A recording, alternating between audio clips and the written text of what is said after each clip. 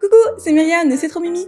Aujourd'hui, je vais vous montrer tout simplement comment je crée une illustration avec un texte de A à Z. J'ai fini de récupérer mes affaires chez mes parents récemment, ça fait à peu près 10 ans que je ne vis plus chez eux, mais bon voilà, flemme. Et du coup, j'ai récupéré entre autres des mini-contes que mon grand-père m'avait légués. Je les adore, je les ai lus et relus de nombreuses fois quand j'étais petite et je les adore toujours. Du coup, je me suis dit pourquoi pas en redessiner un. Donc j'ai choisi Madame la Neige, qui est un conte que j'aime beaucoup, c'est un de mes préférés et qui est pas forcément très connu. Et du coup, j'ai choisi la scène où elle reçoit une pluie d'or. Et on va partir sur l'étape 1 qui est le croquis comme d'habitude. En premier, je choisis le format, j'ai pas été chercher très compliqué, je fais un A4. Et je fais des mini croquis, des thumbnails, pour choisir où je vais disposer mes éléments. Ça n'a pas besoin d'être très précis ou forcément joli, c'est vraiment pour voir où je vais placer mes éléments pour voir ma composition de manière générale. Ce sont vraiment uniquement les grandes lignes. Alors je sais que je veux le personnage principal en grand, et je veux qu'elle soit émerveillée de l'or qui lui coule dessus. Et je vais aussi intégrer Madame la Neige dans le fond. J'essaye 3 dispositions différentes, un où la robe vole et elle est positionnée vers la droite, et elle regarde vers le haut, donc elle regarde la pluie. Un où elle tient sa robe et elle avance vers la gauche, et elle regarde sa jupe. Et le troisième plus central où elle a sa robe qui fait pouf pouf toute seule. J'ai réfléchi aussi à la disposition du texte, il faut penser à l'avance pour lui réserver un espace assez neutre pour qu'il soit lisible. Donc je l'ai mis soit dans la robe ou sur le porche. Et je vais choisir la disposition 1, c'est celle qui me semble la plus dynamique et c'est celle qui me botte le plus. Maintenant, je dessine un petit peu plus précisément le design de mes personnages. Je veux que l'héroïne soit assez ronde du visage. Elle est douce et diligente, donc je vais privilégier les courbes pour mettre en avant cette douceur. Dans ses yeux, son nez, son visage, ses cheveux. Par contre, Madame la Neige, je vais la dessiner plus ovale. Un nez plus long, des yeux plus allongés, le menton plus pointu. Et quand même une fourrure toute fluffy parce qu'il fait froid. L'étape suivante, c'est le perfectionnement du croquis. Je scanne le thumbnail et je le place sur un format A4 sur Photoshop. Ce sera plus rapide qu'à la main parce que je peux corriger super facilement avec la gomme. Je redessine tout de manière plus précise, les visages, les vêtements, etc. Je garde les croquis de mes personnages pas très loin, comme ça je peux m'y référer. Je n'hésite pas à retourner mon image horizontalement pour rafraîchir mon œil et me permettre de voir plus facilement les petites erreurs, parce qu'à force de rester le nez dans l'image, il y a des fautes qu'on voit plus.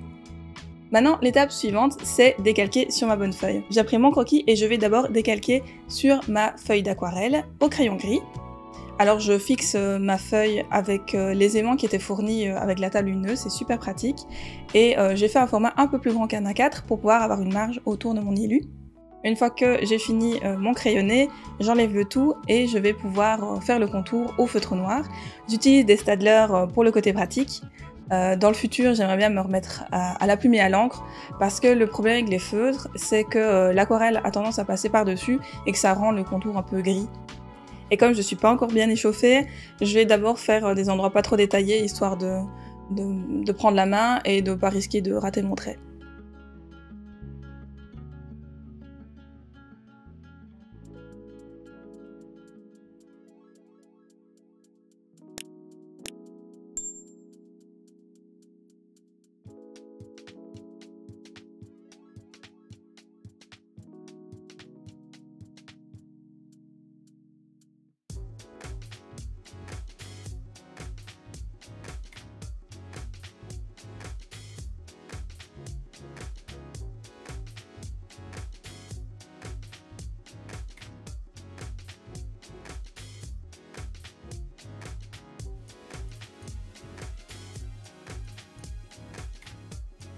J'ai oublié de faire le croquis du fond, du coup je vais chercher une image qui me plaît sur Pinterest et je m'en inspire pour faire un fond léger et imprécis.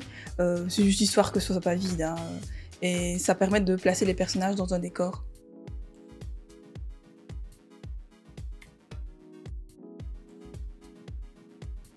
Et maintenant on passe à l'étape suivante qui est la plus longue, c'est la mise en couleur. Je vais aussi faire des thumbnails pour pas partir en freestyle complet. Un avec une idée des valeurs, donc là où je vais placer des lumières et des ombres, et l'autre avec une idée générale des couleurs. Maintenant, je passe à la couleur sur la bonne feuille. Alors, je sais pas pourquoi, j'avais un peu peur en commençant la couleur. J'arrivais pas à m'imaginer ce que je voulais que ça donne au final. Mais dans ce moment-là, je fais confiance au processus et je me force à mettre la première couche Après, c'est plus facile. Je place légèrement mes ombres, je veux une teinte chaude pour l'image, donc je le fais en beige. Et je commence toujours par la peau, ça c'est une question d'habitude. Le reste, c'est complètement au feeling. Je respecte quand même l'idée que j'ai fait dans mes thumbnails de couleurs, mais j'avance sur les éléments plic-ploc. Je laisse sécher un élément, je travaille sur un autre, puis j'y reviens après. Et je fonce progressivement, parce que comme l'aquarelle se corrige très difficilement, une fois que c'est trop foncé, on ne sait pas éclaircir. Donc à ce niveau-là, je vais quand même doucement, couche par couche.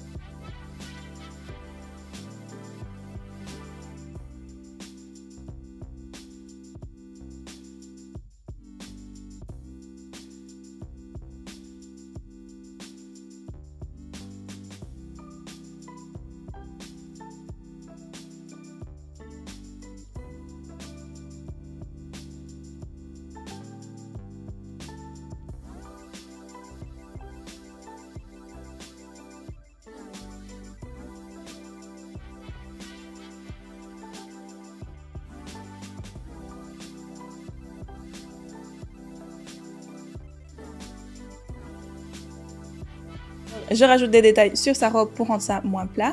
Et puis j'utilise mes crayons de couleur pour ajouter de la texture et de la matière.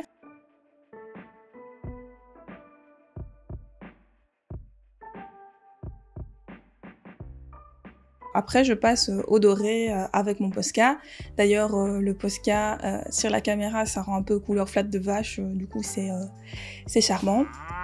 Mais du coup, j'ai décidé de rajouter des effets brillants au Posca blanc, histoire que ce soit un peu plus sympa.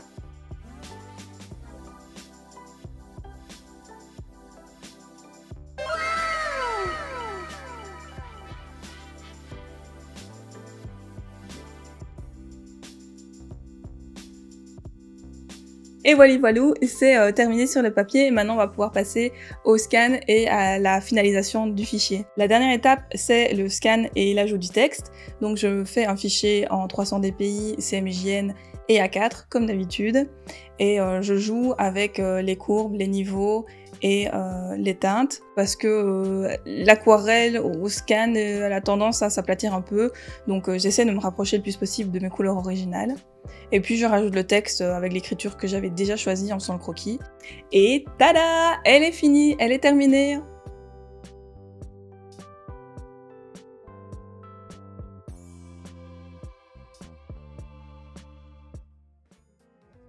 J'espère que ça vous a plu de voir un peu plus en détail mon processus de création. N'hésitez pas à me dire en commentaire si ça vous plaît ce genre de format ou si vous préférez des vidéos avec des thématiques plus précises. Si vous avez apprécié de voir les coulisses de création, n'hésitez pas à mettre un petit pouce vers le haut, à vous abonner pour ne rien rater. Et moi je vous dis à bientôt! Bye!